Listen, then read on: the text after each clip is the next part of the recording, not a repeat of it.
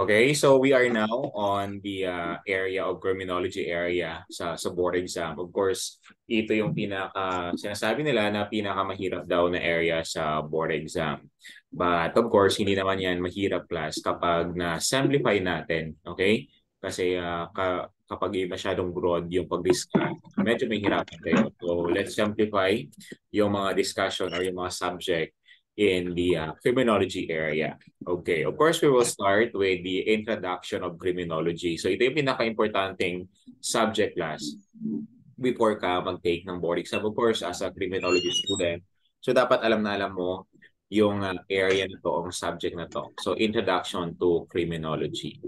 Please make sure na naka-mute yung mga microphone niyo para hindi masayang or hindi makadistract sa ibang students. Of course, we will try to explain it simply. Of course, simplified, direct to the point para hindi kayo mahihirapan class. Of course, sa introduction to criminology, then sa theories of crimes and causation. Wait lang muna class. I-off ko muna yung ano natin, baka ma-distract kayo. Yung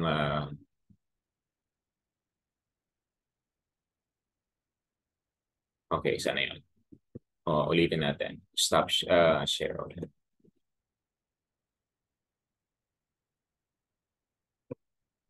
Okay, so again, please make sure na then mamaya kapag mawala ako, so sabihan niyo ako pa baka nawala yung connection natin or nagsasalita lang ako, wala na pala. So, yan.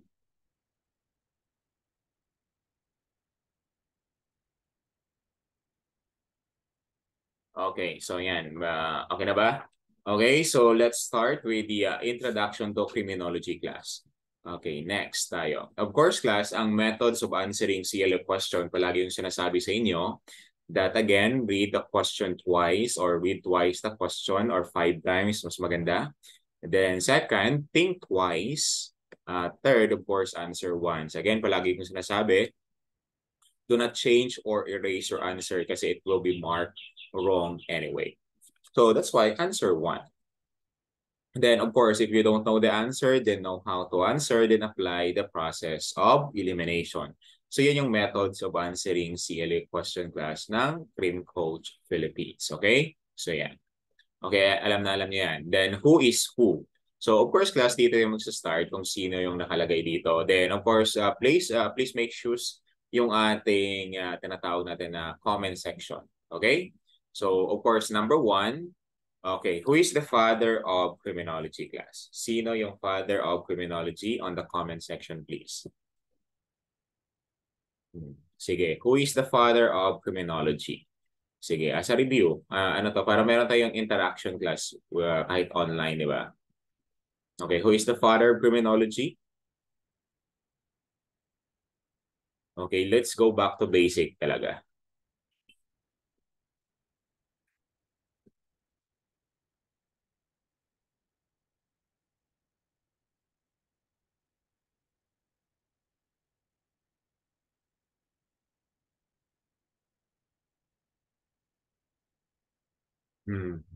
Bakit walang sumasagot?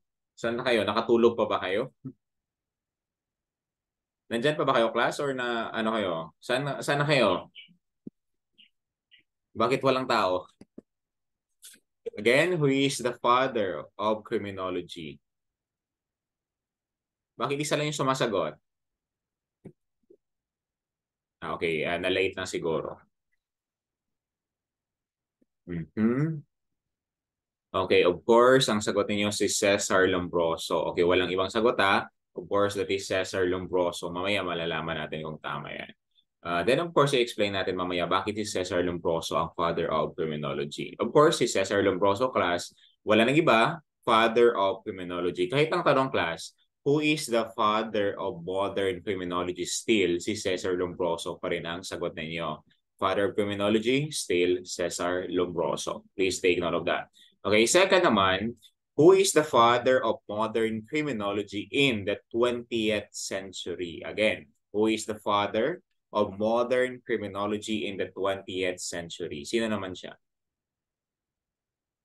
Again, who is the father of modern criminology in the 20th century? Sino naman yon?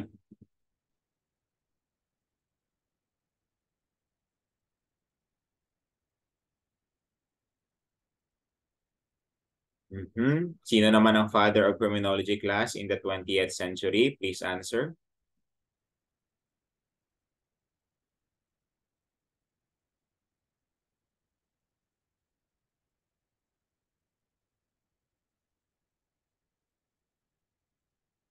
Bakit isa lang yung sumagot? Are you not familiar? Or sige, tingnan natin yung mga sagot ninyo. Mhm.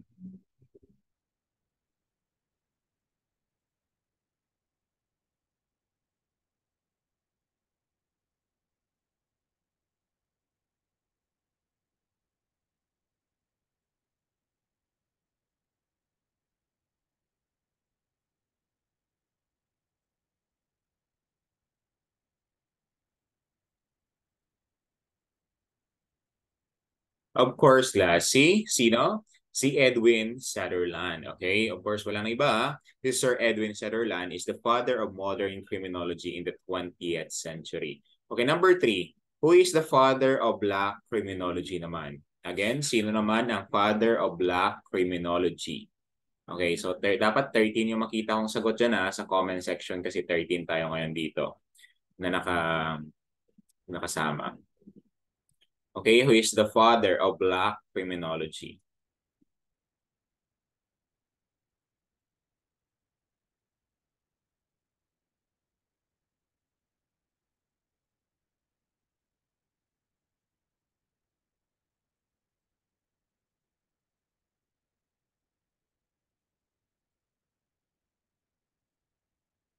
Okay, sino? Sino yung father of black criminology class?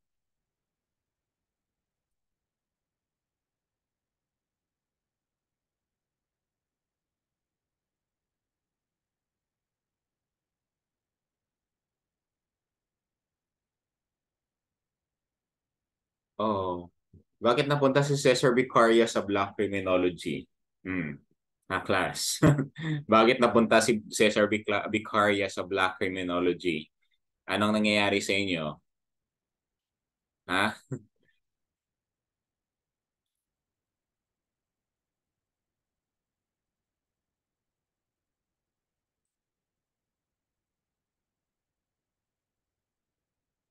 Hmm? Now ko lang narinig yung black criminology. Or bakit ngayon lang? Sabi ni Christopher Somoza, Russell Brown. Okay, so ano 'yan?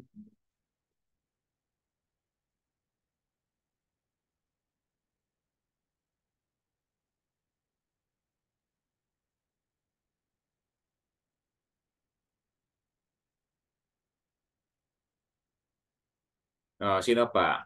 Okay, so sino yung may alam? Sino yung tinatawag natin the father of black criminology? Okay, so bakit tinawag siya na black criminology? Sino?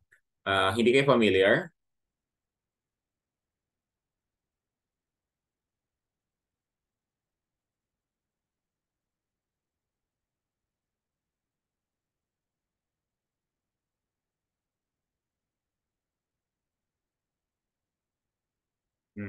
So mamaya, explain natin class kung sino. Of course, class, ang Black Criminology, of course, ang author niyan or yung tinatawag natin na founder or the father of Black Criminology, of course, si Russell Brown. Okay, so no, no, no. Si William Edward Bogart the Boys, kumbaga ang kanyang shorter name or shortened name is WEBD. Okay? WEBD, si William Edward the Boys. The Boys ang pangalan niya, class. So, of course, class, pag sinabi natin yung tinatawag natin na black criminology, of course, it is a theory na nag-explain, okay, of course, yung mga criminalities committed by black people or black race. So yan yung tinatawag natin na black criminology. Yung iba naman, yung ibang in other definition, ang black criminology, it explains yung tinatawag natin na black criminality. Okay, yung sa mga mababang lipunan. Okay, but of course, class, pag sinabi nating black criminology, of course, it explains yung tinatawag natin na mga crimes committed by black race or by black people. First time yun na-encounter ang black criminology class? First time yun ba? First time yun talaga? Yes, sir. Patay. Okay, so of course, very ano yan akala ko for a normal na sa inyo yung ganito. So medyo mahirap pala na ano. Kaya that's why dapat talaga sa criminology area dapat back to basic talaga kasi ang daming hindi nakakasagot ng student kasi ang daming hindi na-discuss. Yung pinaka-basic, di ba? So again, pag sinabi nating black criminology, naka-focus yan sa race or yung tinatawag natin na essential elements or essential variable to explain or yung the study of crime committed by blacks or by black people. So that's why it is considered as a black criminology. Ang father of black criminology si William Edward Bogart Du Bois. Ang sa amin yan, dati nung nag-board exam ako, ang aking acronym na ginamit dyan, WEB. WEB, alam ko nang si William Edward Bogart Du Bois yun. Nakuha? So yan. Then third, okay, sino naman yung mother of criminals class? Sino yung tinatawag natin na mother of criminals? I'm sure alam na alam niyo to. Di ba?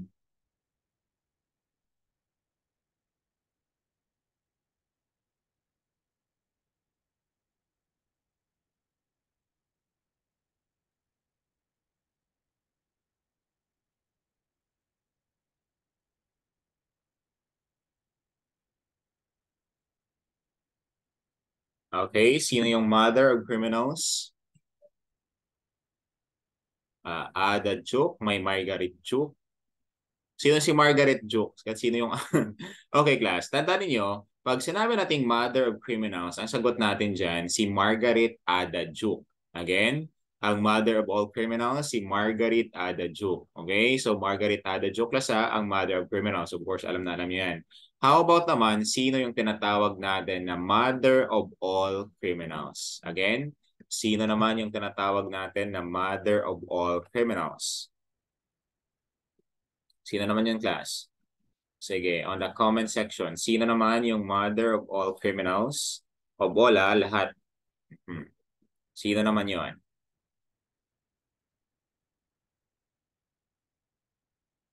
Sino yung mother of all criminals? Sino?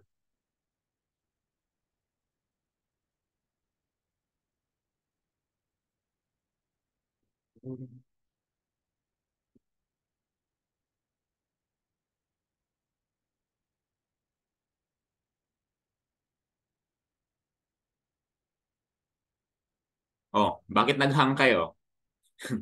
Sino ang mother of all criminals? Sino?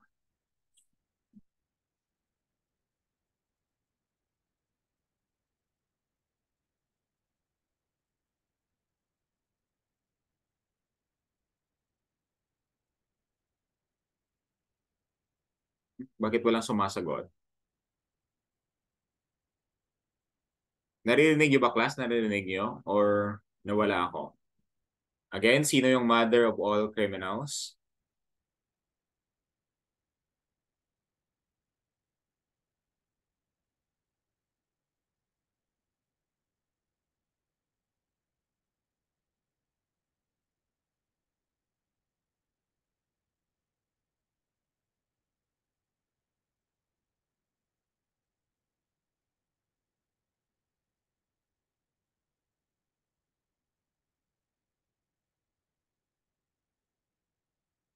Ha? Patay. Ay, mata. Okay. No idea. Ada joke pa din po. Patay. Hindi nyo alam? Ayan. Bakit ko graduate kayo ng criminology na hindi nyo alam to, na hindi na ituro to? Okay. Again, patay talaga to. Okay. So, akala ko ano na lang to, normal information. So again, tandaan niyo pag sinabi nating mother of criminals, of course, si Margaret the joke. Ang mother of all criminals class, of all ha, tandaan nyo, mother of all criminals? Of course, si Margaret Browns. Again, ulitin natin mother of criminals, si Margaret Adachuk. Ang mother of all criminals, of course, that is Margaret Browns. Nakuha? Okay, nakuha ba?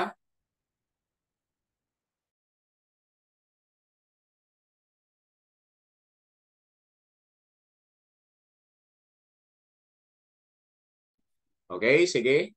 Nakuha niya na class, kayo nyo lang nalaban si Margaret Browns. Baka sampalin kayo ni Margaret Brown sa board exam, hindi nyo alam. Bakit hindi na ituturo to na medyo delikado So anong kayang nangyayari sa inyo? Nakuha na ba? Again, mother of criminals, si Margaret Adajuk. Mother of all criminals, si Margaret Browns. Nakuha ba, class? Nakuha ninyo?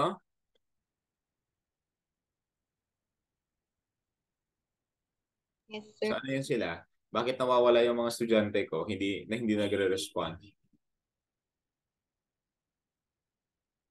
Nakuha? Yes, sir. Okay na, okay na? Okay, so yan. Wait lang, tingnan natin. Okay, so let's move on. Okay, next tayo. Okay, number 6. Okay, sino naman yung father of modern criminology in the Philippines? Again, sino naman ang father of modern criminology in the Philippines? Okay, sino? Sino yung father of modern criminology in the Philippines? Number 6.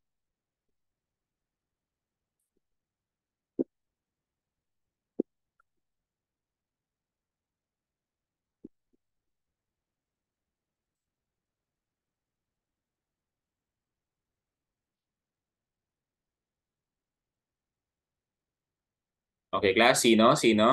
Sino yung father of modern criminology in the Philippines? Sino yon?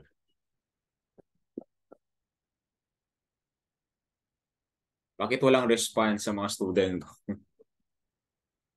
Baka tulog pa kayo Again, on the comment section, sino yung father of modern criminology in the Philippines, class?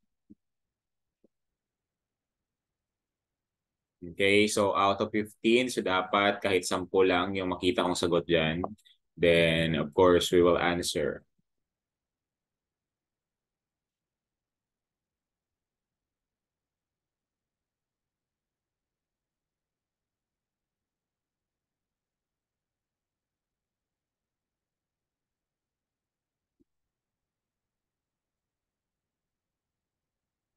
Bakit dalawa lang yung active na nagko-comment ng sagot nila? Saan yung iba?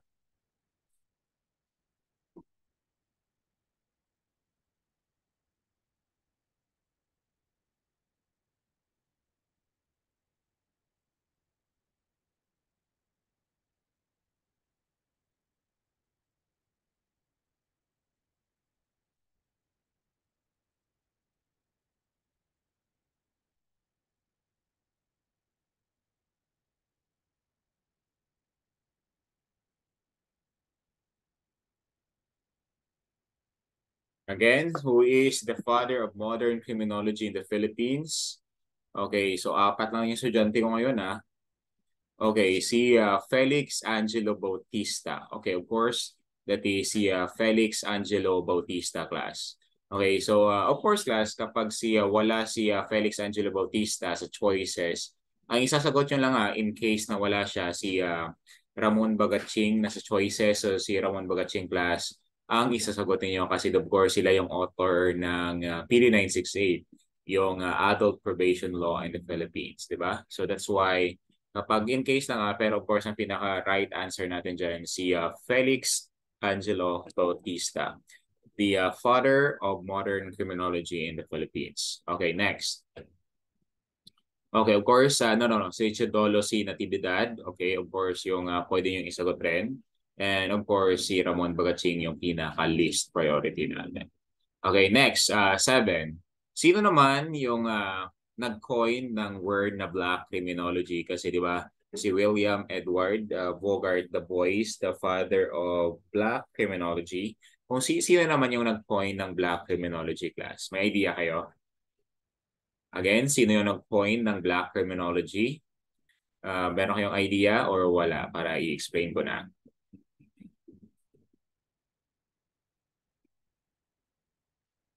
Meron ba? Meron?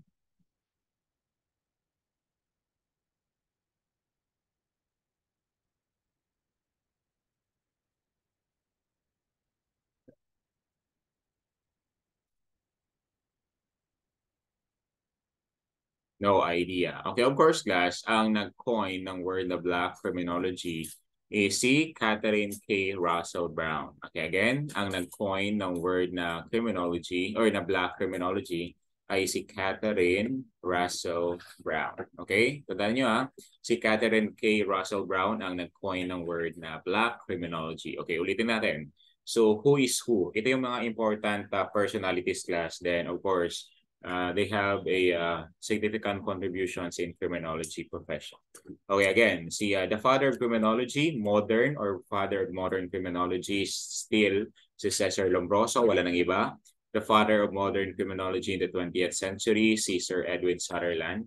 The father of Black criminology, si William Edward Bogart Du Bois. Number 4, the mother of criminals, si Margaret Adejuk. Mother of all criminals, si Margaret Browns. The father of modern criminology in the Philippines, si Felix Angelo Bautista. Kapag wala sa choices si Felix Angelo Bautista, you can answer Chudolo C. Natividad. Then of course, pwedeng si Ramon Bagaching o yung list or the last.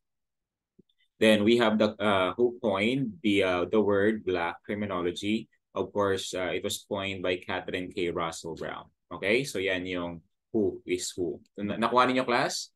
May tanong ba dito sa who is who natin? Okay, kung mga bago yan sa inyo, of course, mamaya please make sure na dapat na-review ninyo ulit yung ating discussion. Nakuha na ba? Yes, sir. Yes, sir. Okay. Yes, sir. Yes, sir. Okay, next. Dito tayo. Okay, so connect the dot naman. Okay, connect the dot. Okay, pag sinabi nating criminology class, what is criminology? Okay, sige nga. Hanapin yung choice ano dito ang letter sa kabila, isa-isahin natin. Okay, dito muna tayo sa number 1 on the comment section para mas maggagana yung utak ninyo. Okay, pag sinabi nating criminology na nag-e-end sa IE, okay. So ano ibig sabihin niyan? Is that French? Is that American? Is that Italian? Again, pag sinabi natin criminology, what is criminology? What is criminology? Connect the dot.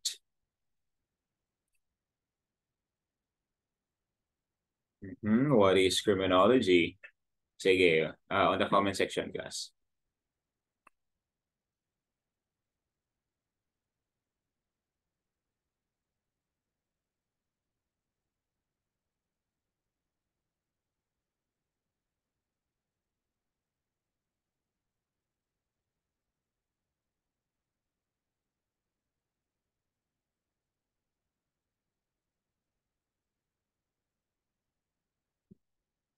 Okay, sabi nila French. Okay, mamaya. Okay, how about criminolohiya? Okay, criminolohiya na nag-end class sa GIA. Okay, ano naman yan? Is that American? Is that Italian?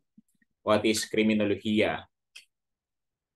Lahat mag-participate para maganda yung ating discussion.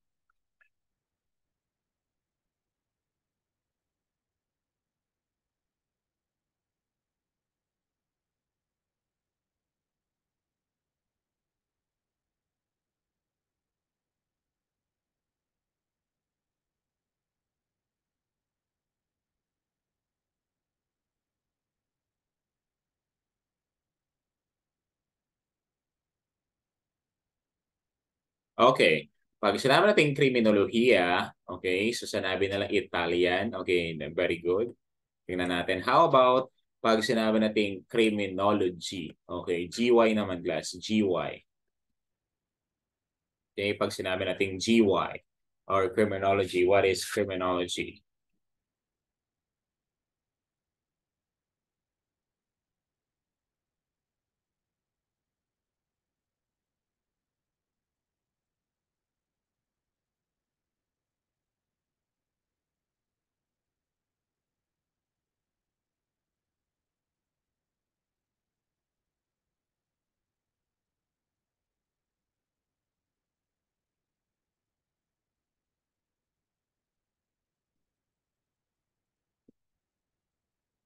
Okay, sagot ni number 3. Okay, sabi niya American. Okay, okay. How about naman class craniology? Okay, how about naman craniology? Craniology. Okay, ano naman ang craniology class? Is done bumps of the head, shape of the head, the face, most ancient theory, pain and pleasure, and so on. Sige, what is your answer? Craniology. Cranio. What is craniology? Sige. Craniology class. Lahat mag-participate.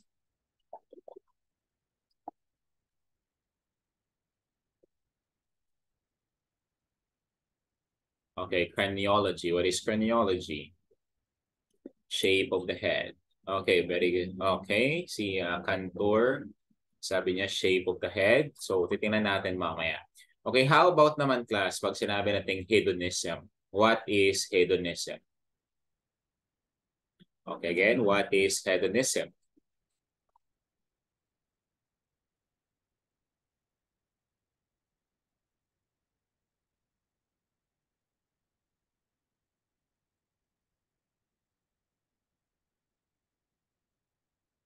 What is hedonism? Sige. Okay, sinabi ninyo or you answered pain and pleasure. Okay, tingnan natin mamaya. How about utilitarianism? Okay, how about utilitarianism? What is utilitarianism, class?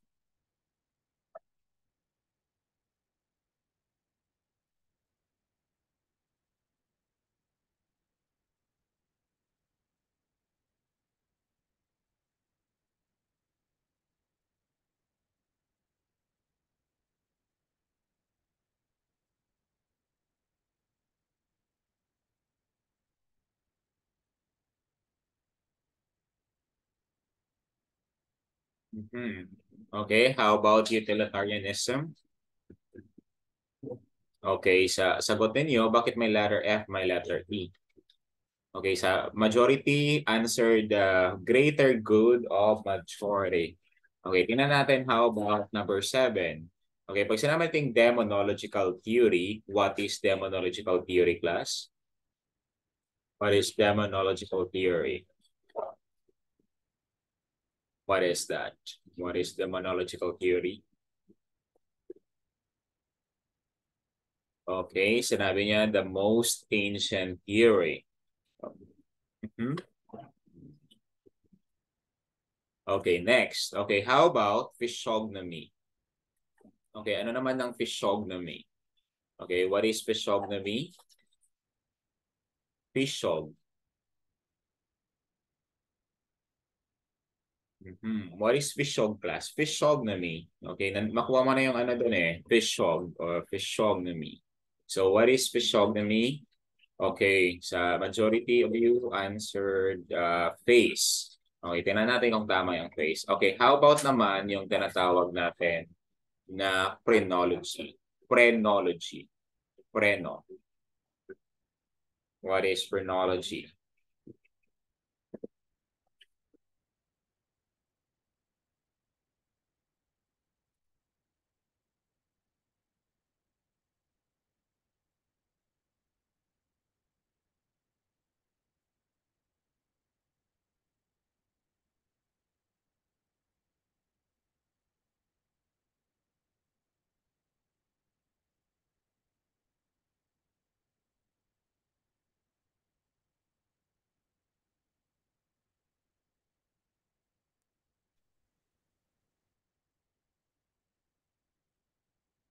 Okay, bombs of the head. Ang sagot nila, bombs of the head. Sure ba kayo dyan sa mga sagot ninyo? Okay. Tingnan natin kung ilan ang scores ninyo. Tingnan ninyo kung tama yung mga sagot ninyo, class. Okay, dito. Okay, so explain natin sa kabilang ano. Okay, again, pag sinabi natin criminology, of course, class, it was coined by French Paul Papinard. While ang criminolohiya naman na nag-end sa GIA, for GIA, of course, it was an Italian. Okay, of course, it was coined by Raffaele Garofalo. Then, ang criminology, okay, na GY, of course, American yan, kay American Arthur and British K. Blocks, Piles, ang criminology, of course, kaya that's why we have now criminology. Then, pag sinabi natin craniology class, that is bumps of the head, okay? Bumps of the head. Ang sagot niyo kanina, nagkabaliktaran. Tama ba? Tama ba ako? Okay? So, ang tandaan nyo lang din, class, na acronym na palagi natin ginagamit is yung term or yung acronym na CRAB. Okay, CRAB. Okay, ito yon, CRAB class. Ibig sabihin, yung CRA is craniology. So meaning, it is the bumps of the head. Nakuha ba? Nasundan ninyo? Nasundan ba? Again, pag sinabi natin craniology class, that is the bumps of the head or bumps of head. So ang gamitin ninyo na acronym is the CRAB. Okay, CRAB. Craniology, bumps of the head. Nasundan ba? Nakuha ninyo? Then next, we have the hedonism. Of course, pag sinabi natin hedonism, so that is pain and pleasure. Ibig sabihin, people seek pleasure to avoid pain, di ba? So yan yung tinatawag natin na hedonism. So ibig sabihin, always gusto nila yung reward lang palagi, iiwasan nila yung pain na mag-cause or consequences ng action nila.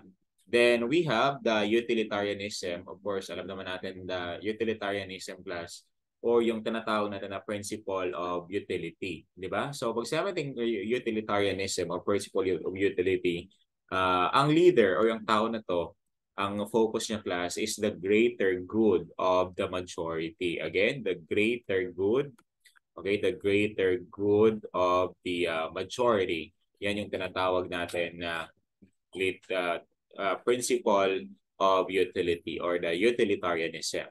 Then, of course, we have the demonological theory. Ang demonological theory, of course, it is the most ancient theory na meron tayo, di ba? Most ancient theory. So, of course, ang demonological theory, nakafocus yan that people or the person was possessed by the evil spirit. Okay, possessed by evil spirit, yung demonological theory. Then, of course, or supernatural powers na tinatawag natin. Then, we have the physiognomy. Of course, that is the face. Okay, then we have the phrenology naman. Ang phrenology naman, the shape of the head. Okay, that's why ang ginagamit ko dito, class, na dati, na acronym. Okay, ang ginamit ko dito dati, PRESS. Okay, PRESS and of course, the crab. Okay, ito, gamitan nyo, pwede nyo itong gamitin, class, PRESS. Ibig sabihin, ang phrenology, that is the shape. Okay, that is the shape of the head. While ang craniology naman, that is the bumps of the head. Okay, so craniology, that is the bumps of the head. Nakuha ba? Okay, balik muna natin. Okay, nakuha niyo, class? Nakuha ba? Bakit walang sumasagot talaga? Yes, sir. Yes, sir. Yes, sir. Okay, so yan. Baka natulog pa kayo dyan, magising na kayo. Kasi maganda yung discussion natin ngayon. So yan, print screen muna natin para makita rin ang iba. Okay, so yan. So, okay na ba? So, ayun, di ba? Nagkakamali kayo kasi of course, wala kayong ginamit na tinatawag natin na acronym na pwedeng makatulong sa inyo. Nasa work pala yung iba. So, okay lang. Sige. Makinig lang kayo, mabuti. Ang importante, wag niyong takpan yung ninyo, yung tainga ninyo kapag nasa work kayo para pa rin, para marinig niyo pa rin yung audio, then mamayang gabi or pag out ninyo, ipanoorin niyo ulit. Okay, yung discussion natin. Okay, next, we have the development of criminology class. Of course, ang development of criminology from 18th century, of course, that is the classical criminology. Of course, di ba? That is the classical criminology. On the 19th century naman, that's the time na meron tayong tinatawag na modern criminology. Ibig sabihin, there are certain developments and progress in the study of criminology. That's why it is considered as a modern criminology. Then, of course, during 20th century, there is an independent criminology. So, mamaya, class, malalaman ninyo bakit tinawag na independent criminology. ang criminology. Of course, we are now on the independent criminology. Okay? So yan yung tinatawag natin na independent criminology. So explain ko mamaya kung ano ibig sabihin ng independent criminology. Okay, then of course we have the sciences that dominated criminology. Of course, we have the number one, sociology. Number two, we have the psychology. And number three, we have the psychiatry. So tandaan niyo that sociology is from the word socio, which means society, and logy means study. Okay, that's why it is basically the study of the society. Of course, ang society or sa community natin class, dyan yung tinatawag natin diyan yung tinatawag natin na nag-occur or yun yung place kung saan nangyayari ang krimen. Then diyan rin babalik yung tinatawag natin na the offender of a particular crime. Then of course class, ang sociology, that is basically the study of human behavior or the mental processes of the person. Okay, that's why it is considered as the study of human behavior or the mental processes. While ang psychiatry naman, of course, it is the study of the mental illness or the mental disease of a person. So that's why hindi pwedeng mag-diagnose or hindi pwedeng mag-diagnose yung tinatawag natin na psychologist. Kung meron kang mental illness or mental disease class, kasi only the psychiatrist can diagnose your illness na meron kang problema sa pag-iisip or meron kang sakit sa pag-iisip mo. So again, sino yung pwedeng mag-diagnose that you have a mental disease or the mental illness? Only the psychiatrist can, of course, can diagnose your disease. Okay? Ulitin natin. Please, pakibasa nga ulit sino yung available. Then, para i-explain ko ulit. Si Hosne. Hosne, pakibasa ulit.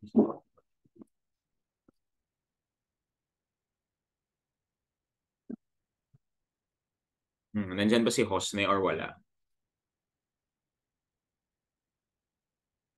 Okay. Si Lawrence na lang. Lawrence. James Lawrence.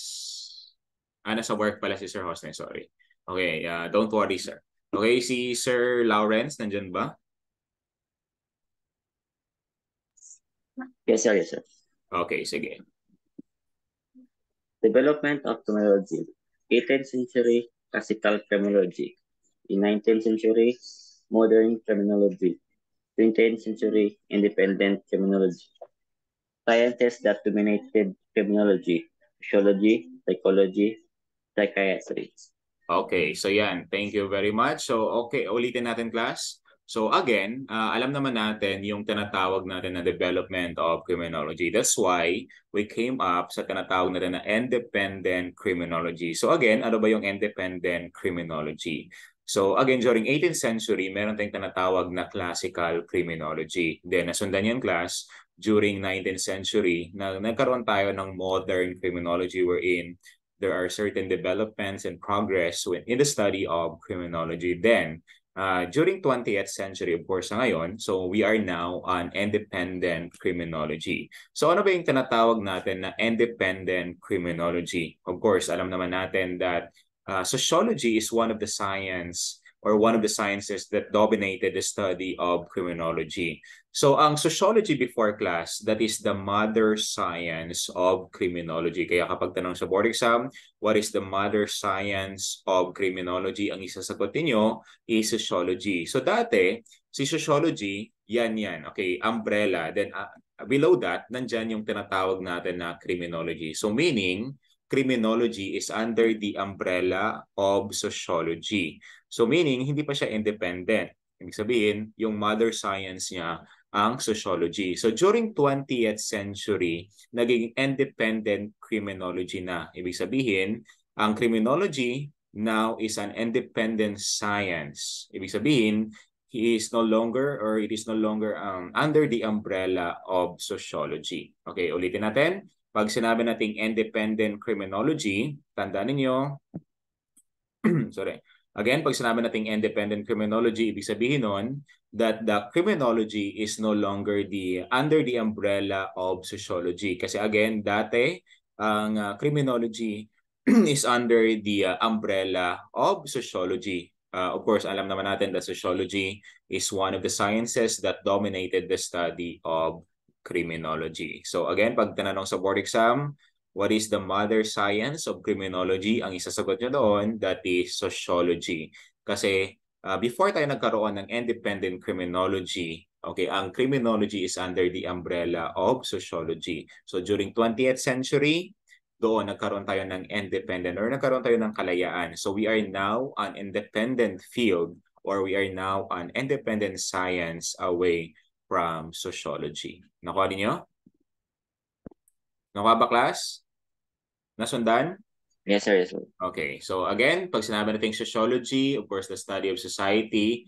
Ang psychology naman, ibig sabihin, human behavior. Ang psychiatry naman, mental illness. Of course, ang psychiatrists, they are medical doctors, while psychologists, they are not medical doctors. Ang psychologist class, they cannot prescribe medication or they cannot give medicine kung meron kang mental illness or mental disease. Only the psychiatrist can diagnose or can give medication when it comes to mental disease or the mental illness. Okay, so yan yung trabaho ng psychologists and psychiatrists. But of course, they will work together, class. So hindi yan sila pwedeng magkahiwalay.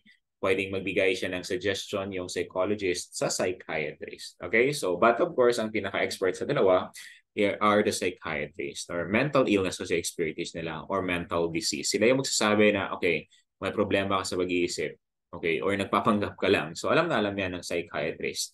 Okay, so yan. Next tayo. Okay, pakisagot nga si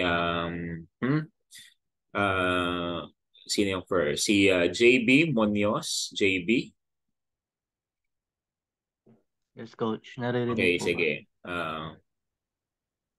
A yes, behavior narinig. is a behavior that is outwardly manifested or the under analytical psychology introduced by known Swiss psychiatrist Carl Gustav Jung. A. Overt, B. Covert, C. Extrovert, D. Introvert.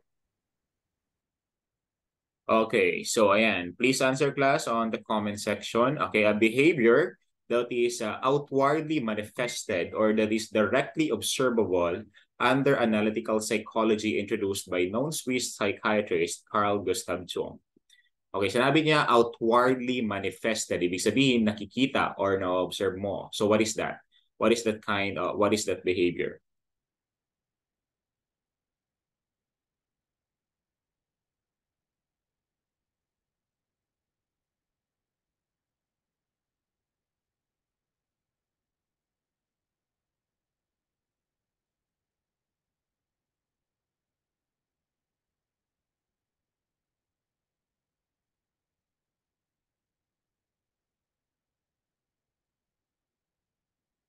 Okay, of course, alam na alam ninyo, of course, ang sagot natin dyan, that is overt. Okay, di ba sinabi niya, outwardly manifested. Ibig sabihin, na-observe mo, nakikita, or directly observable. Ayan, directly observable. That's why it is the covert.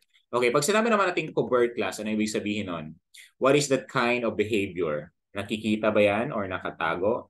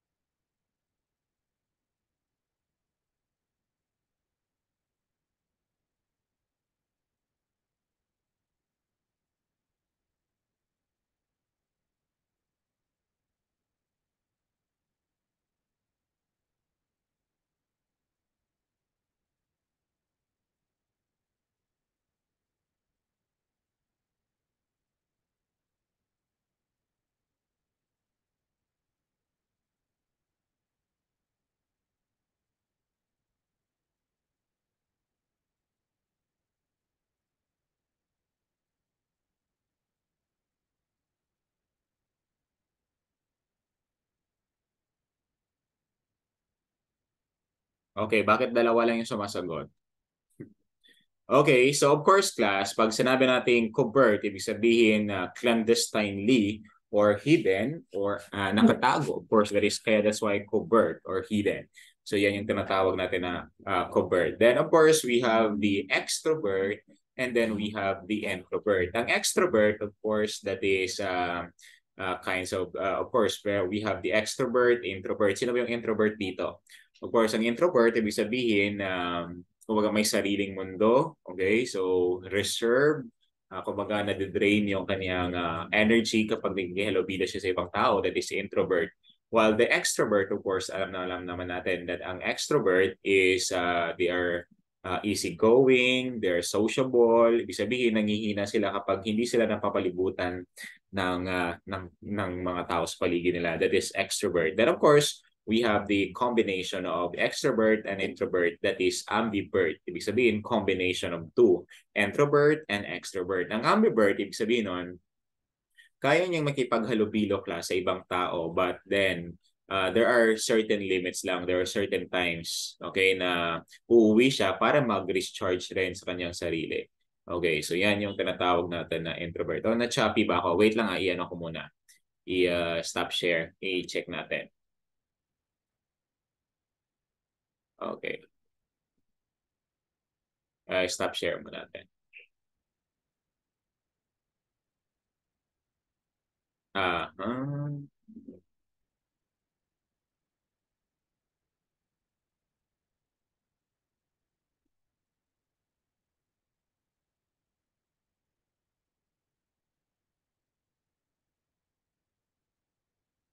Okay, so again, ang sagot natin dyan, that is overt kasi that is outwardly manifested or that is directly observable. Okay, next tayo.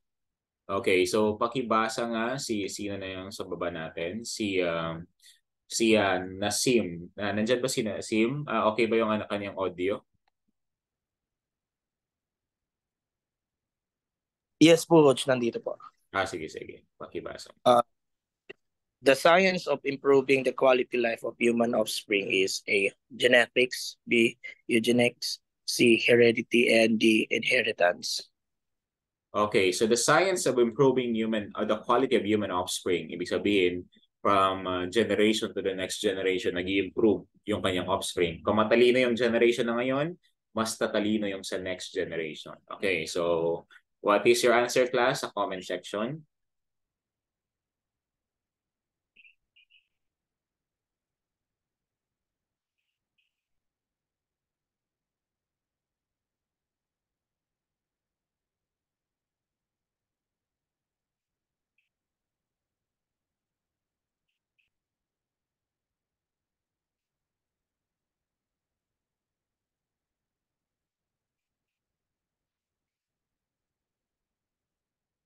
Okay, lahat sumagot tayong 18.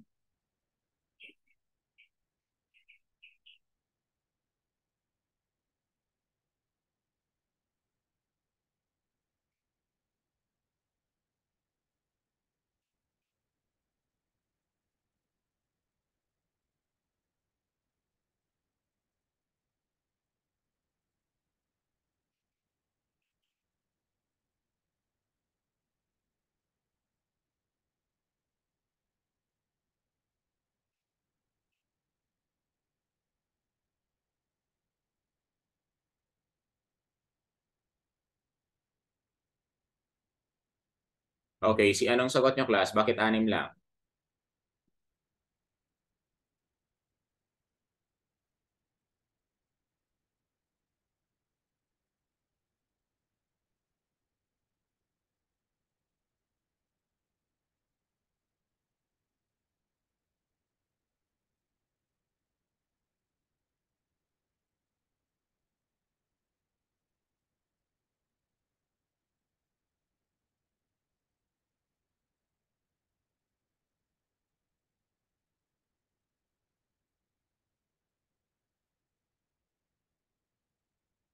Mm-hmm. 9 pa lang. Okay, of course, class, ang sagot natin dyan, what is your answer? Eugenics. Okay, very good. Okay, ang sagot natin, okay, that is my inheritance. Ano kayo? Anak ni Henry C? Bakit? Mga anak ba kayo ni Henry C, class? Okay. So, ayan. Ang sagot natin dyan, that is eugenics. Okay? Of course, ang first natin na eliminate dyan, ang inheritance. Ang inheritance class, of course, yung imamana mo, mamanahin. Halimbawa, anak ka ni Henry C. Ipamana sa yung SM Malls, di ba? So, of course, hindi naman kayo anak ni Henry C, no? Of course, first natin na eliminate is yung tinatawag natin na inheritance. Okay? Inheritance, that is the first to be eliminated. Okay? Inheritance class, Next, of course, pag sinabi kasi nating genetics, of course, that it deals with heredity and variations. Okay, heredity and variations, guys. Ibig sabihin, natatransfer yan through genes. Okay, nasasabihin, di ba sa kanila, ay matalino yung bata na to, ay nasa genes kasi nila. Okay, yung isa naman, bakit matangkad? Ay, nasa genes nila. Or bakit ito, medyo, ano siya, medyo bobo. Okay, bobo. Medyo bobo talaga, no? So, ay, nasa genes kasi nila. So, malalaman, di ba? Genetics, di ba? It deals with heredity and variations. So, of course, ang heredity naman, that is the transfer of qualities. Okay, the transfer of qualities through the genes. Okay, ano yung mga namamana ninyo class sa parents ninyo? So, yung mga qualities na namamana ninyo sa parents ninyo na nata-transfer sa mga offspring nila. Sige.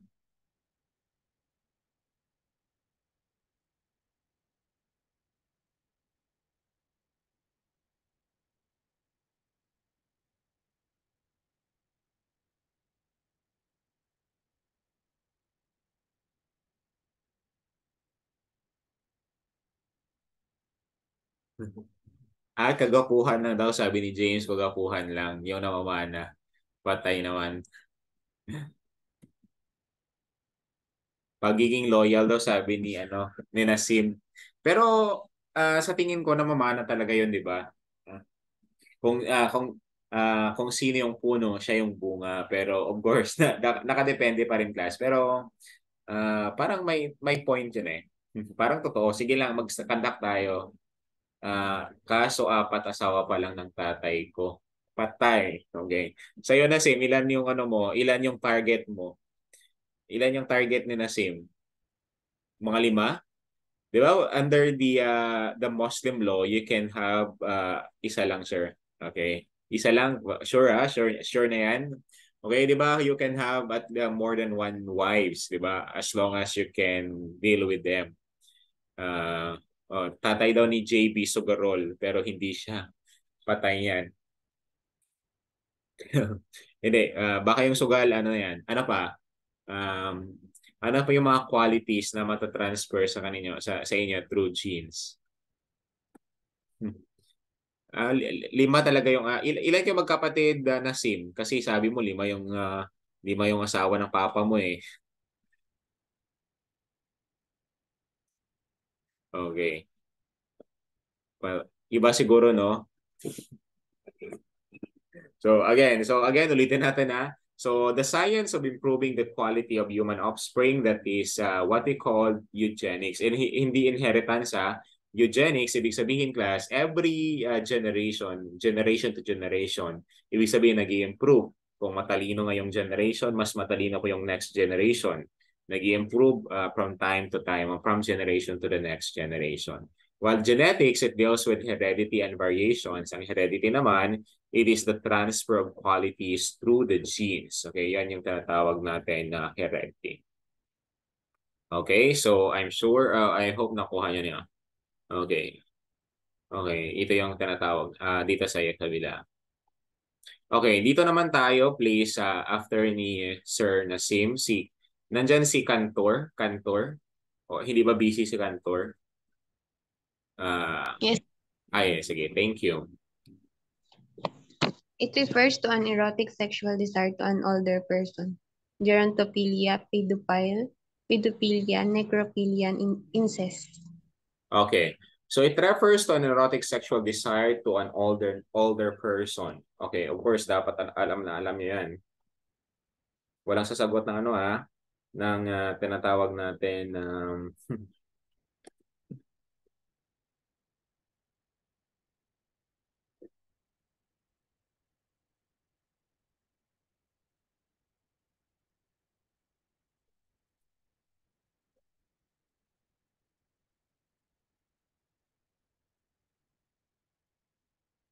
Okay, of course, that is gerontophilia. Kasi di ba pag sinabi natin geron, ibig sabihin old person. Then pag sinabi natin philia, that is love. Di ba? Pedophile or pedo, ibig sabihin child. Necrophilia naman, ibig sabihin corpse. Then, okay, guwang. Okay. Then of course, incest. Okay, of course, incest, that is the sexual relation within the close blood relation or related. So that is the difference. Okay, so of course, ang sagot natin dyan, that is gerontophilia. Sexual desire towards an older person. Okay, next. Okay, next tayo. Please read, sino ngayon? Si Chanin. Chanin? Are you there, Chanin?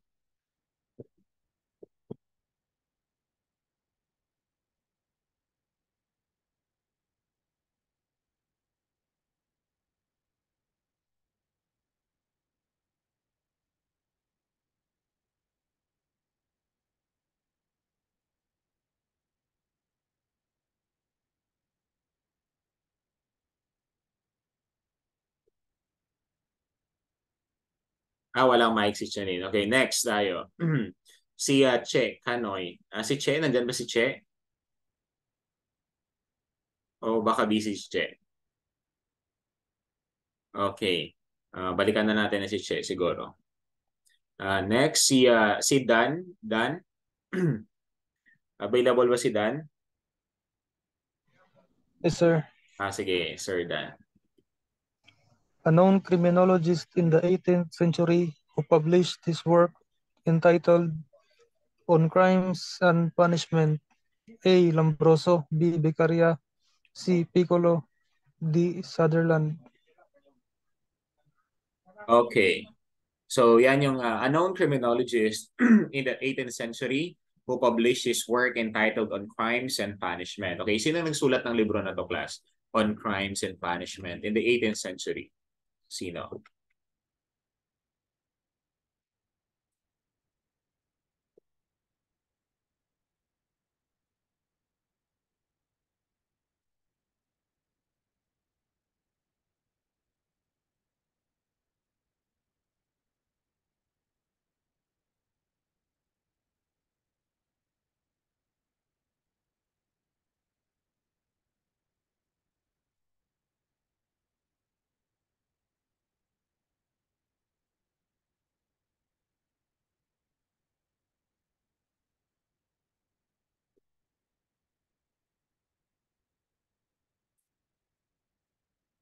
Okay, bakit anim lang yung sumagot? Okay, 6 pa lang. Sige, paabutin natin ng 10. Then explain natin.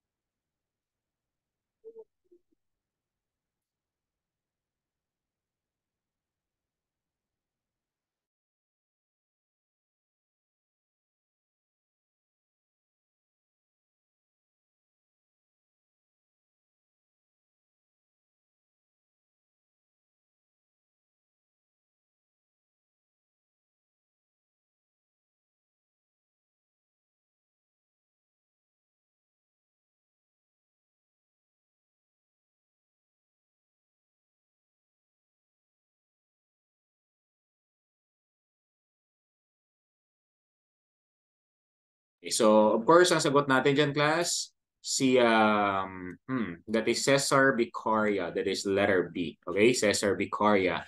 Of course, si Lombroso kasi, class, ang ano naman yung libro ni Lombroso, class? Yung The Criminal in Relation to Anthropology, Jurisprudence, and Psychiatry. Okay, ano yung sinulat naman ni Lombroso, class? Any idea? Again, ano naman yung sinulat ni Cesar Lombroso?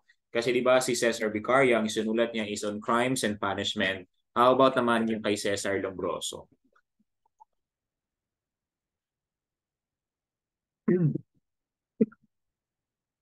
Again, ano naman yung sinulat ni Cesar Lombroso?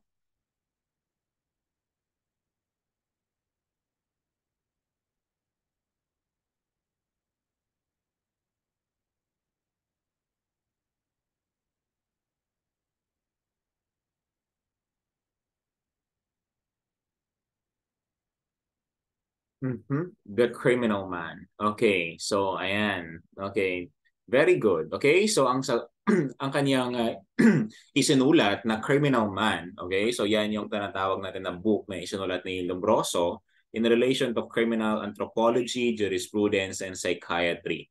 So kapag tinanong sa board exam class, what is the equivalent of criminal man in Latin? Okay, in Latin, what is the equivalent of criminal man in Latin, class?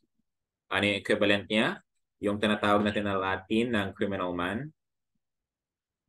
So what is the equivalent of the criminal man in Latin? Okay, what is the equivalent? Sige, class. Paki-comment sa comment section natin. What is the equivalent of criminal man in Latin? Sana kayo?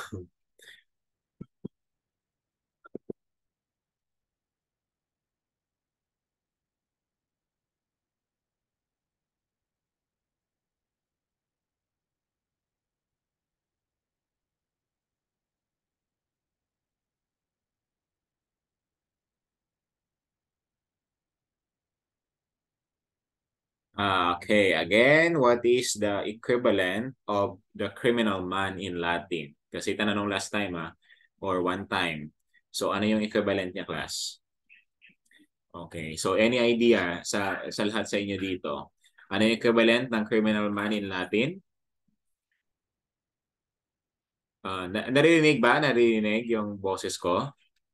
Paki-confirm kung hindi na naririnig. Naririnig, sir. Okay, sige.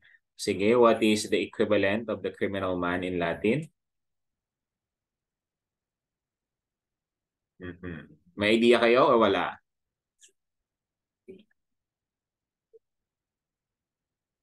Okay, very good. Cantor. That is lomo delinquente. Yan yung tinatawag natin na criminal man in Latin. Okay, so that is lomo delinquente. Nakuha ba? Nakuha ninyo? Nakuha, class? Okay, so Yes, sir. Yes, sir. okay, that is the lomo delinquente or the criminal man. Again, ang isinulat ni Cesar Vicaria on crimes and punishment. Why si Cesar Lombroso naman, that is the criminal man or lomo delinquente in Latin. Of course, that is the criminal in relation to anthropology, jurisprudence, and psychiatry. Okay, so yan. Then, of course, si Sutherland, class, he is the Dean of Modern Criminology and the father of criminology, class, or the father of modern criminology in the 20th century. Siya yung tinatawag natin na Dean of Modern Criminology. Okay, so nakuha na. Go, next tayo, please read the question. See after ni, sino yung kanina. Dito naman tayo kay Sir, sino si Amroden? Amroden Ropan. Parang first Yes, time. sir. Ay, sige, sige. First time mo ba pumasok, sir, or nakapasok ka na dati? Dati pa, sir. Okay, sige. Pakibasa, sir, kung okay lang. It is the conscience of man which is the unconscious part of our personality according to Simon Freud in his psychoanalytical theory of human personality. Letter A, id. Letter B, ego. Letter C, superego. And letter D, Sutherland. Okay, sige, class. So, what is your answer, class? Thank you, sir, on the comment section. Okay, tandaan nyo sinabi niyo, conscience of men. Dito na kayo mag-focus, conscience.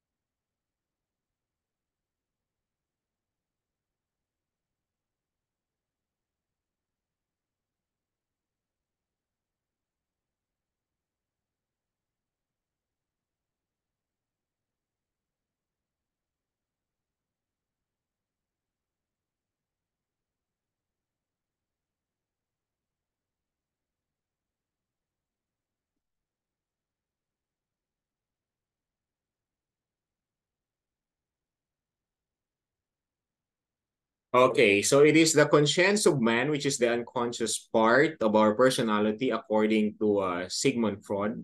In his psychoanalytical theory of human personalities, of course, ang sagot natin dyan, that is superego. Kasi of course, di ba, we have the psychoanalytical theory. Of course, it was authored. Alam naman natin, di ba? It was authored by Sigmund Freud or Sigmund Freud. Okay, depende kung ano po pronounce nyo. That is acceptable. Okay, then pag sinabi nating id kasi class, of course, that is the desire. Yung tinatawag din natin yan na pleasure principle. While ang ego naman, of course, that is our pride. Of course, sa mga babae, di ba? Pride, okay?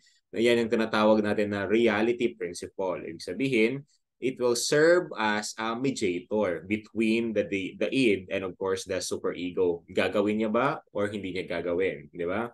Or makikipag-connect ba siya or makikipag ayos or hindi. So that's why ang ego, yan yung pride, okay? That is the reality principle or it serves as the mediator. Then we have the superego naman. Of course, tinatawag natin ang superego as the conscience of the man or yung tinatawag rin natin class na morality principle. That is morality principle. Natabunan lang ng ano natin. Wait lang, kunin natin to. Okay, so again, pag sinabi nating pag sinabi nating id, of course, that is the pleasure principle, while the ego, that is the pride, that is the reality principle, or it serves as a mediator. Then ang superego, that is the conscience of the man, or it serves as the morality principle. So dapat alam nyo class, yung aside sa desire, aside sa pride, aside sa conscience, dapat alam nyo rin yung other term, okay, na ginagamit sa kung anong principle yan. Halimbawa, sa id, it is the pleasure principle, that is id. It is the reality principle, that is ego. That is, it is the morality principle, that is the super ego. Okay, nakuha na ba? Nakuha ninyo? Nakuha na class? Nasundan? Wala nang question dyan? Yes, sir. Okay, sige. Next tayo.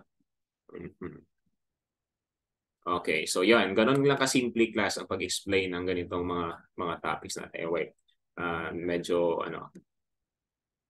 hindi kasi ako komportable kapag hindi ko nakikita yung itsura ko.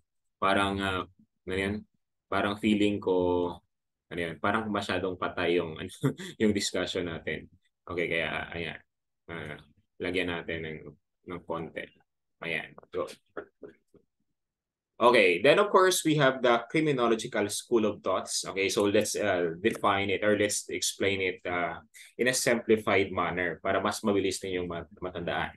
Of course, meron tayong tinatawag class na demonological or pre-scientific school.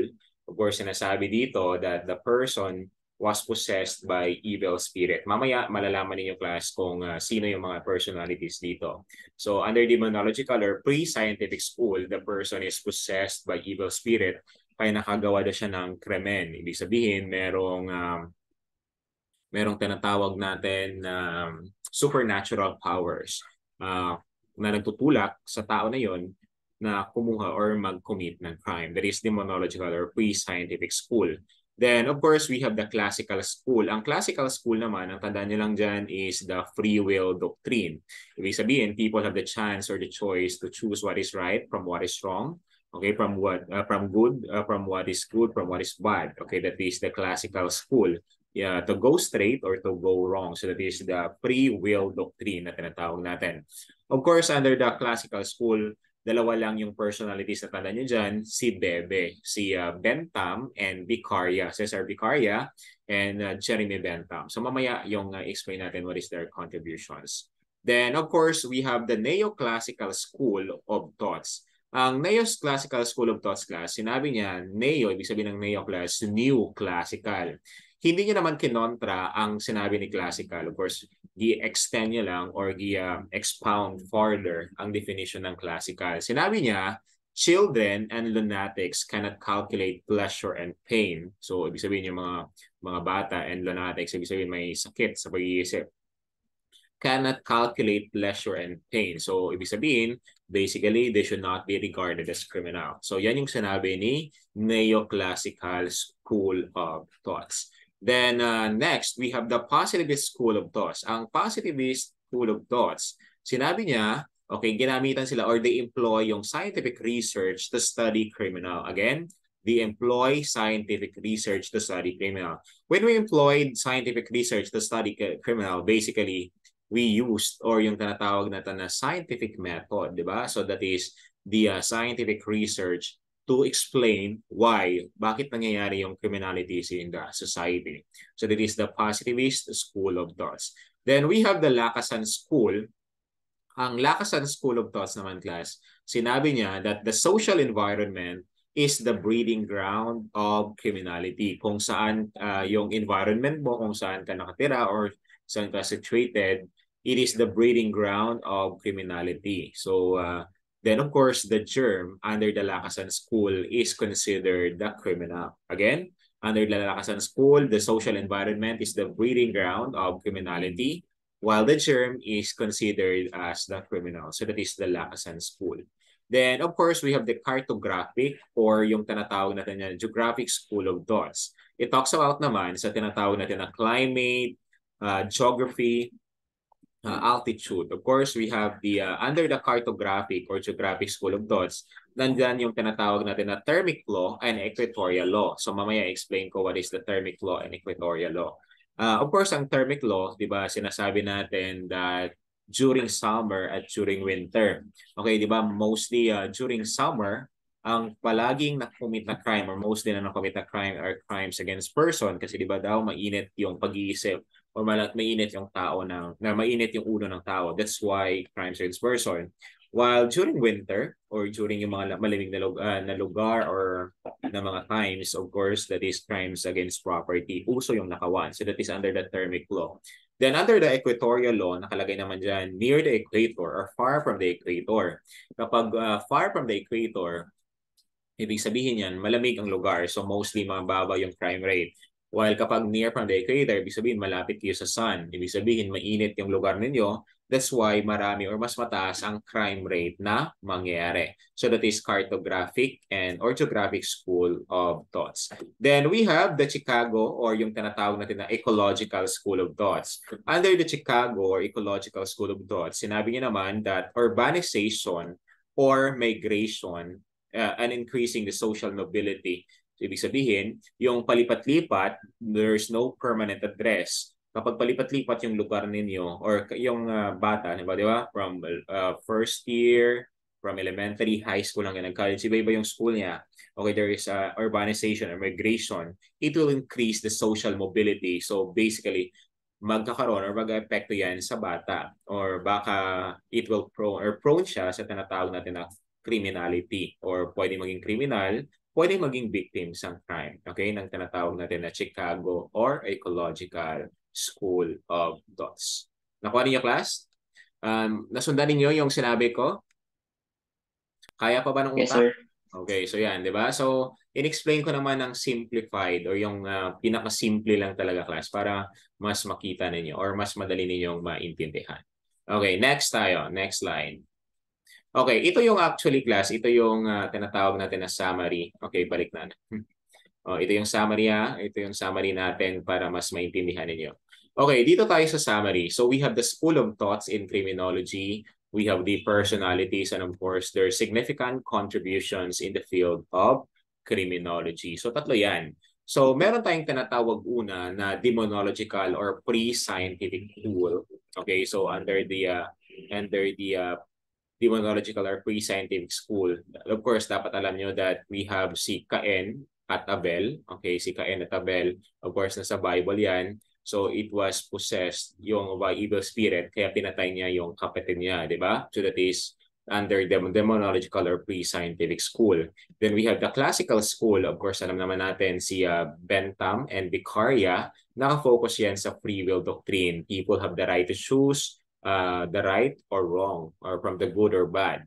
While the new classical or the neo-classical school of thoughts naman, of course, ang personalities natin dyan, class, always yung tandaan si Gabriel Tarde. Of course, si Gabriel Tarde, okay, ang ano niya, okay, si Gabriel Tarde, of course, hedonism. So pag sinabi natin hedonism, people seek pleasure to avoid pain, while ang dito naman sa utilitarianism or principle of utility, the greater good of the majority. So ang hindi niya tinitingnan yung ilan lang. tinitingnan ng leader na to, yung tao na to, kung ano yung mas nakakabuti or makakabuti sa nakakarami or sa majority. So that is the utilitarianism. Then we have the positivist school. Of course, we have the Lofega. Of course, sila yung tinatawag natin na Holy Three in Criminology, si Lombroso, si Ferry, and Garofalo. Okay, so Lofega. So of course, sinabi dito sa positivist school, it explain yung criminality, of course, scientific research to study criminal. Ang tumawag sa Lofega or kay Lombroso, si Ferry, and Garofalo na Holy Three of Criminology ay si Stephen Scoffer. Again, ang nagtawag sa kanila na Holy Three of Criminology is si Stephen Scoffer. Then we have the Lacazette School, di ba? Pag sinabi nating Lacazette School, it was of course, ang author niyan is Alexander Lacazette. Sinabi niya that social environment is the breeding ground of criminality and germ is considered as criminal. Then under cartographic or geographic school of thoughts naman, okay, so of course we have the kay Sir Adolf Quetelet, ang author ng Thermic Law during summer, mostly ng crimes na transpired are crimes against person, during winter, crimes against property. Then we have kay Charles Louis Montesquieu, of course ang kanyang author is the Equatorial Law, far from the equator is lower crime rate, near from the equator is higher crime rate kasi mainit daw kapag malapit. Then we have the Chicago or Ecological School of Thoughts. Of course, ang author niyan is si Robert Ezra Park and si Ernest Burgess. Sinabi niya that urbanization or migration, yung palipat-lipat, no permanent address, it will increase the social mobility to commit a crime. So that is what we call Chicago or Ecological School of Thoughts. Okay, nasundan ba ninyo? Nasundan nyo, class? Yes, sir. Okay, very good. Okay. So yan, tingnan natin kung hindi hindi pa kayo makakasagot sa board exam. Okay, so yan yung tinatawag natin na the summary class in the School of Thoughts. But of course, marami pa tayong i-discuss na mga theories dito on the following natin. Then of course, we have the theories of sociological crime. Okay, of course, we have differential identification theory or DIT by Daniel Glaser. Okay, sinabi niya, he identifies himself with real or imaginary persons, okay, from whose perspective his criminal behavior seems acceptable.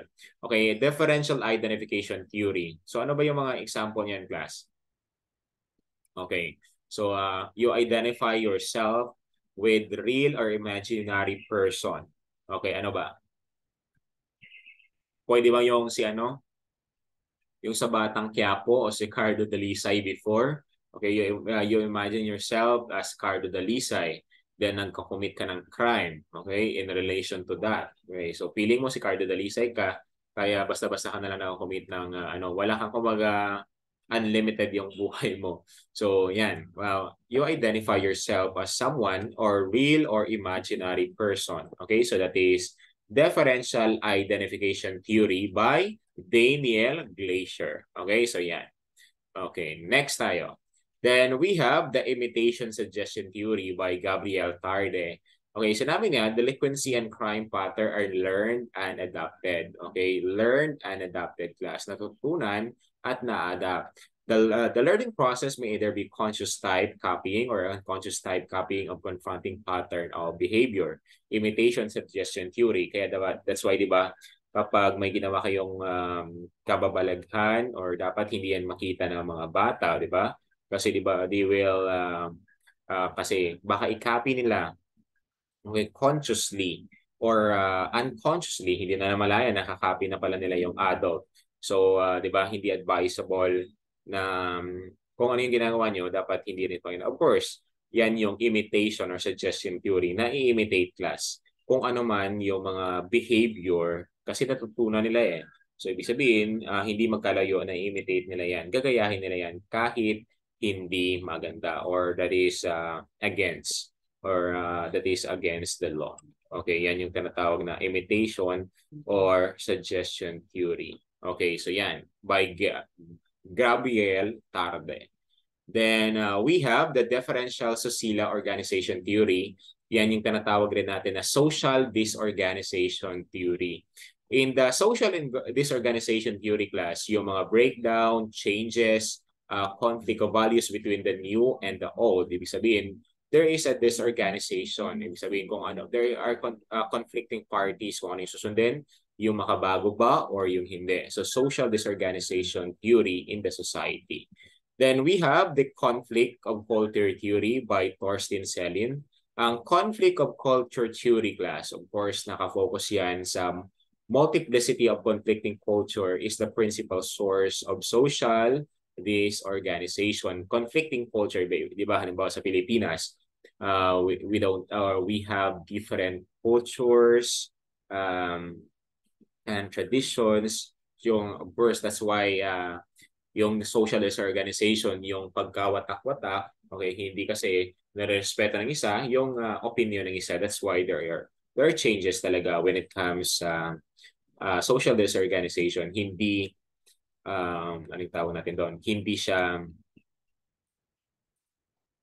Walang organization or walang unity within our community kasi of course there is a division or decisiveness or yung tinatawag natin. Okay, under the culture conflict. Okay, the high crime and delinquency rates of a certain ethnic or racial group is explained by their exposure to diverse and incongruent standards and codes of larger society. Kaya 'di ba yung ibang member or racial group, halimbawa yung ethnic group dito sa Pilipinas, so kapag malayo sila sa kabihasnan class, kapag lalabas na sila sa halimbawa sa bundok sila nanirahan, malayo sa kabihasnan, sa sibilisasyon, kapag lalabas na sila, ibig sabihin, of course, meron silang may experience na pangungutya, di ba? Kahit aminin man natin o hindi. Of course, present talaga yan. Kapag they will be exposed or makipag-socialize na sila on a larger scope or a larger society. That's why there is a conflict of culture theory. Pwede kasi nasanay siya doon hindi siya nasanay sa there are standards or rules na kapag pupunta siya sa city or pumunta siya sa may expose siya doon. Okay, pumunta sa city doon. Of course, there are standards na dapat sundin doon. So, ibig sabihin, may marami talagang problema na mag-appear kasi there are certain there are certain exposure and standards of a larger society na dapat maki-cope up din sila dito. Okay, so yan. Yan yung conflict of culture theory. Then we have the containment theory by Reckless. Okay, so inability of the group to contain the behavior of its members and that effective containment of the individual into the value system and structure of society of which the crime occurs. So ayan, an inability of group to contain the behavior of its member. So yan, ibig sabihin, hindi nila makontrol yung halimbawa, member ng ethnic group or member ng group, hindi nila ma-contain. So that's why it is the containment theory. So dapat kapag every group, so dapat meron silang leader or meron silang nirerespeto para in case ng mga problema. Of course, they will stick to their value, okay, on the structure of their society. Containment theory by Reckless. Of course, ito yung mga reasons class or ito yung mga factors. Theory lang naman to Theory, ibig sabihin hindi to pwedeng i-practice. Pwedeng ganito yung reason, pwedeng ganyan, pwedeng hindi. Okay, so ito yung basis lang natin. Okay, pakibasa nga ulit si Rafael Leo.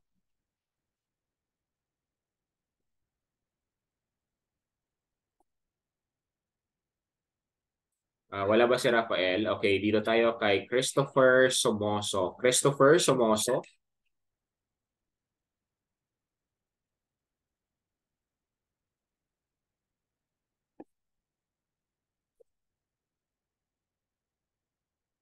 Nandyan ba si Christopher Somoso? Wala? Okay, dito tayo sa kabila. Maghanap tayo ng bagbabasa ulit para mas mag-appear sa inyo or mag-retain. Ay, nagluluto. Nagluluto pala siya. Okay, don't worry class. Ano na lang to. 2 slides then mag-lunch muna tayo. Okay, si Hana Binuya. Hana? Yes, sir. Okay, sige. Sir, social po ba yun or susila talaga? Susila. Differential social organization theory, aka social disorganizations. Breakdown changes conflict of values between the new and the old. Next is conflict of culture theory by Thorstein Selin. Multiplicity of conflicting theory. A culture is the principal source of social disorganization. The high crime and delinquency rates of certain ethnic or racial group is explained by their exposure to diverse and incongru- inco- incongruent standards and codes of larger society. Containment theory by reckless inability of the group to contain the behavior of its member and the and that of effectivity containment of the individual into the value system and structure of society will minimize crime. Okay. So yan. So differential susila or tinatawag din natin na social disorganization or differential social organization theory. Okay? So yan. Meron talagang susila class that is the other term for social organization theory. Okay? Kaya yan. Then conflict of culture theory and containment theory. Okay, next. Kaya that's why very important na alam nyo yung other term ng mga theory na to. Then of course, we have the other important theories na i-discuss natin dito. Okay, of course, so we have the anomy theory. So ang anomy theory, of course, present yung tinatawag natin na normlessness. Ibig sabihin, it is a norm. Ibig sabihin, nakasanayan class. Okay, that is the breakdown of social norms when the personal goals can be achieved by using available means. Of course, it was authored by David Emily Durkheim. Okay, yung anomy theory. So, halimbawa, gusto mo maging doktor pero ang kaya lang ng parents mo na naigastos or yung kaya lang nila is criminology lang yung sa tuition, di ba? Of course, kapag maging doctor ka class, isang sako ng pera yung kailangan ninyo. So, of course, ang anomy theory, okay, when the breakdown of social norms, when a personal goals cannot be achieved by using available means, ibig sabihin, magre-resort siya, mag-commit ng crime. Okay, mag-engage yung sarili niya sa immoral activities. That's why it is an anomy theory. Then we have the strain theory. Pag sinabi natin strain theory, ibig sabihin class, ibig sabihin there is a stress, there is a frustration, anger, and pressure. Okay? So yan yung tinatawag natin na strain theory. Kaya that's why nagkakamit siya ng crime. There is a pressure na present, anger, or pressure. Sino naman class ang author ng tinatawag natin na strain theory? What is RM? Sino yung author ng tinatawag natin na strain theory?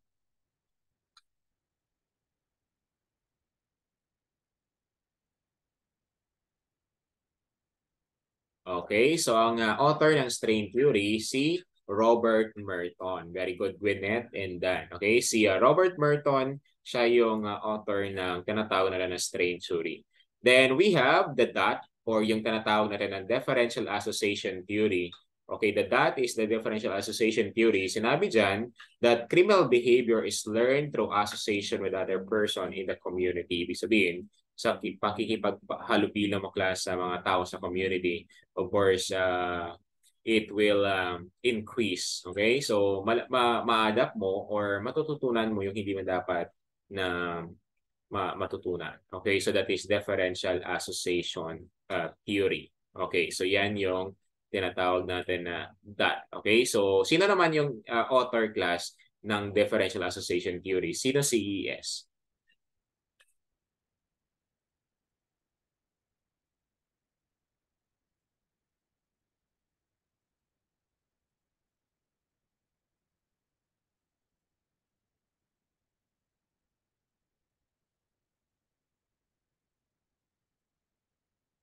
Okay, sino yung author ng differential association theory? Okay, very good. So, of course, that is Edwin Sutherland. Okay, so Edwin Sutherland. Okay, so yan.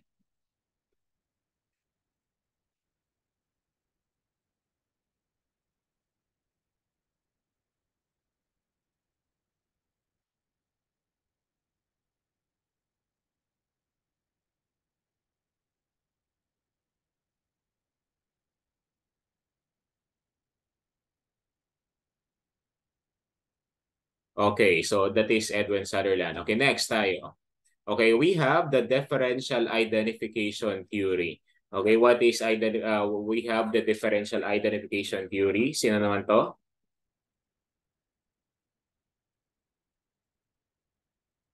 Okay, so sino naman yung author ng differential identification theory class? Sino si GT?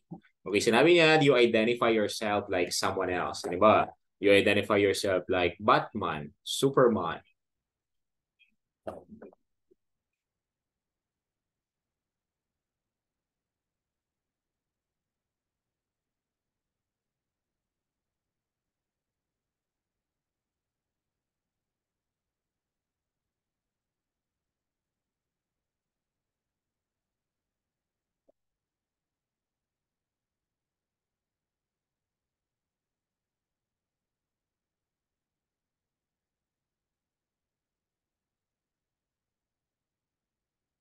Okay, so of course class, si Gabriel Tarde. Okay, si Gabriel Tarde. Okay, so yan. So Gabriel Tarde. So you identify yourself like someone else. So it's Gabriel Tarde. Next, we have the differential opportunity theory.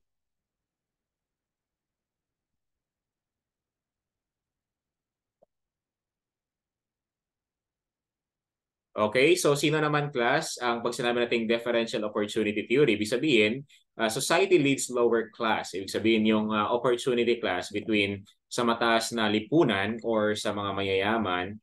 Okay, so yan yung tinatawag natin na differential opportunity theory. Okay. Okay, so yan yung tinatawag natin na differential opportunity theory or DOT. Society leads lower class.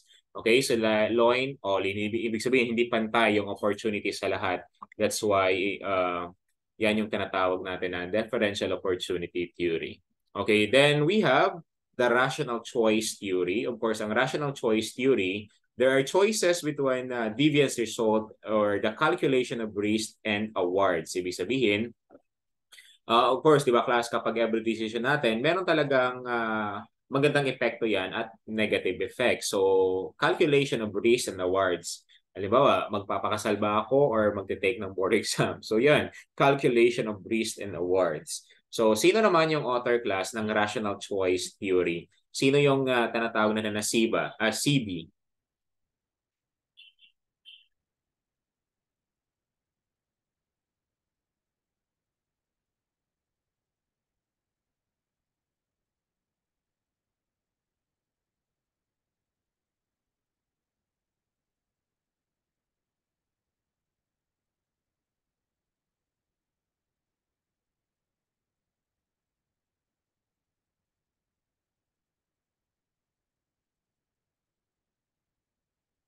Okay, sino si CB?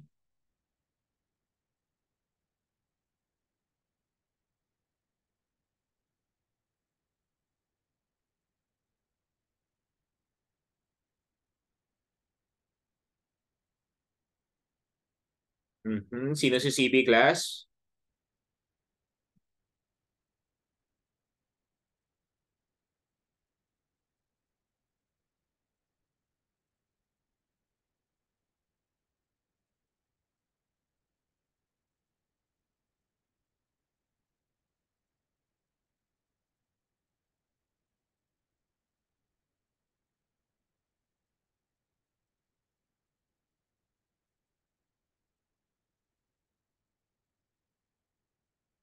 Okay, so what is CB? Bakit wala sumasagot? Baka kumakain na kayo dyan, ha? Okay. Sino si CB?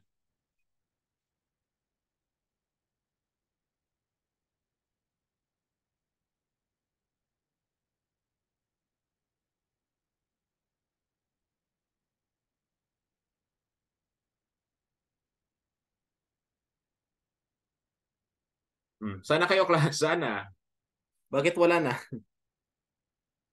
No idea? What is CB? Ang author ng rational choice theory? Sinabi niya that deviance result or calculation of risk and rewards.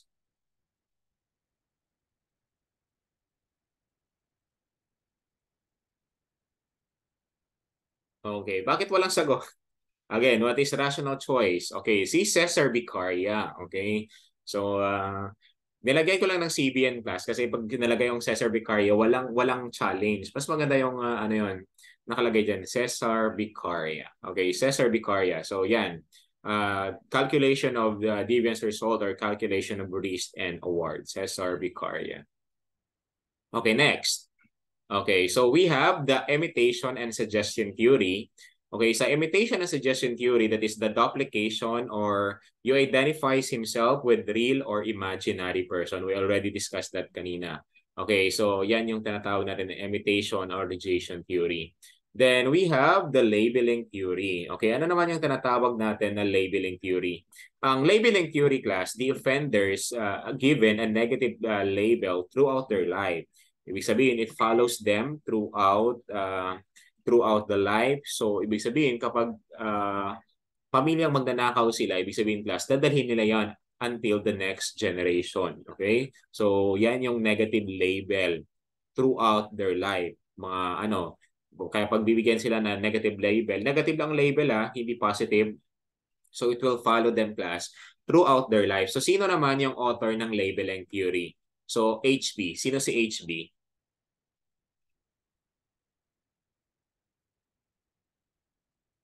Okay, sino si HB?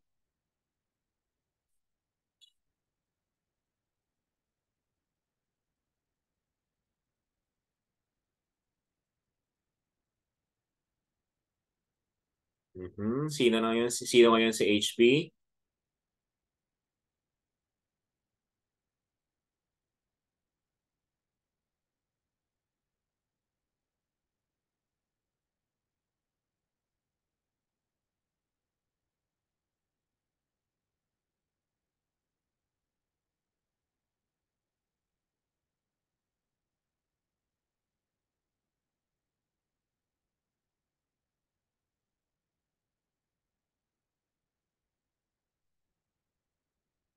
Okay, sino yan? Okay, sino si Hayward? Sino si Howard Beaker? Okay, that is Howard Beaker. Okay, very good. Baka nagkamali lang type si Rafael. Okay, of course, class, si Howard Becker. Siya yung tinatawag na, okay, so, kaya pala akala ko, sino si Howard Beaker?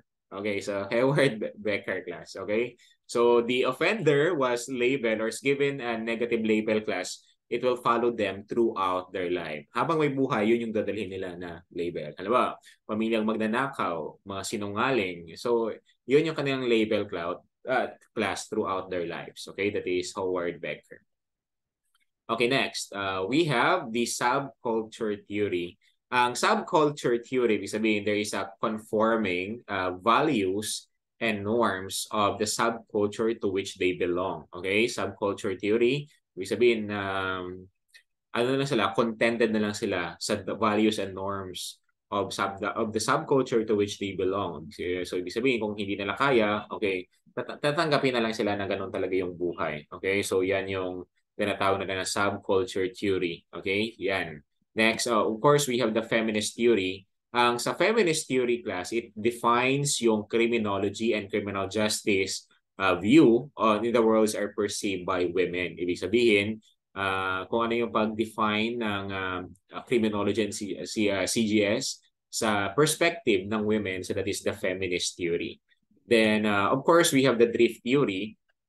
People can drift or float back and forth between obeying the law or breaking the law.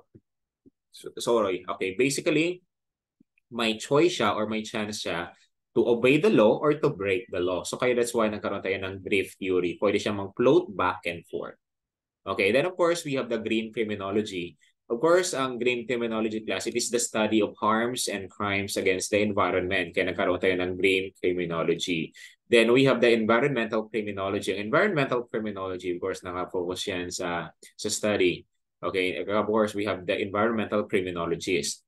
Then we have the crime prevention through environmental design or the CPTED na tinatawag natin. Of course, si Clarence Ray ang nag-focus dyan or ang nag-introduce yan. Ang crime prevention through environmental design class, halimbawa, yung bahay ninyo malapit sa street or malapit sa highway, so dapat lagyan yan ng backhoe or taniman ng malalaking puno para in case mawalan ng preno yung mga sasakyan class, hindi agad-agad didiretso sa bahay ninyo.